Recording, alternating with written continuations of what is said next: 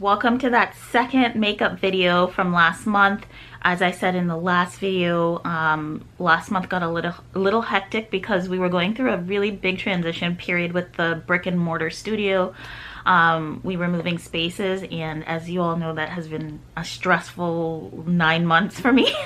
So we finally have a space, and we moved out of the old space, and we're finally in the new space. So that's why some of my workload got a little moved around. So I apologize for that, but I am making it up to you guys.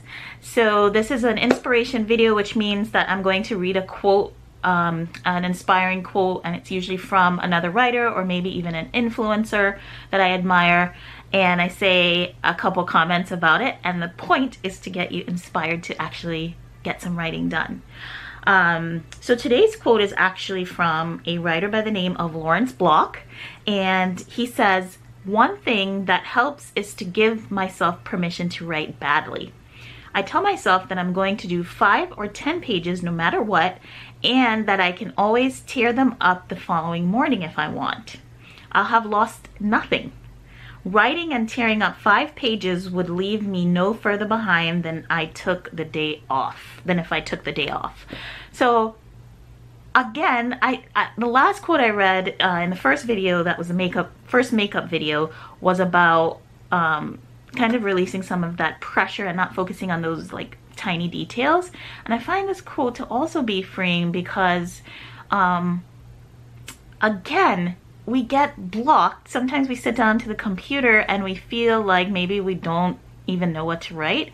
I have certainly been there, and I have been there actually a lot over the last few weeks, especially because at the time of recording this video, we have a global pandemic going on. And so I find myself like having trouble when I sit down at my desk to write.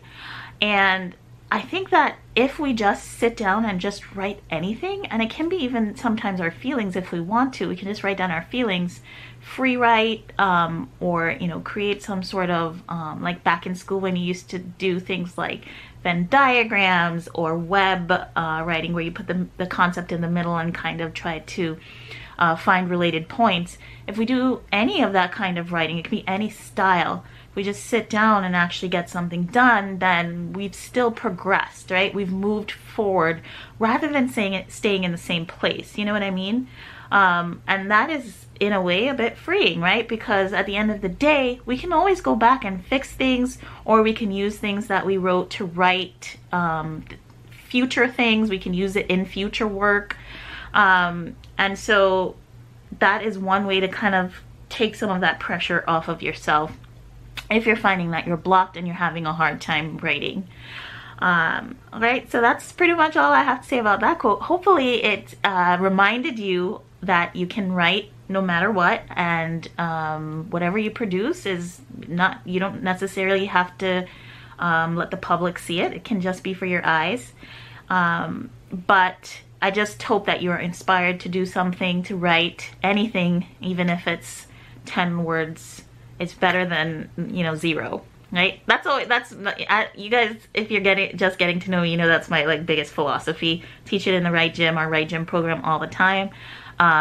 Even if you write a small amount of words, that is still better than nothing, right?